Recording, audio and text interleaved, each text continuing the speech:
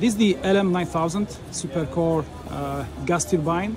It's same concept for the planes reactors.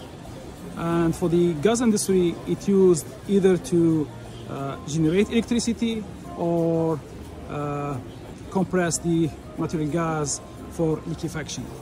So how it works, it takes the air with the compressor here and compress it to the combustion chamber and then to the turbine to either generate thrust for the airplanes or just turning a shaft here to compress the natural gas or to create electricity.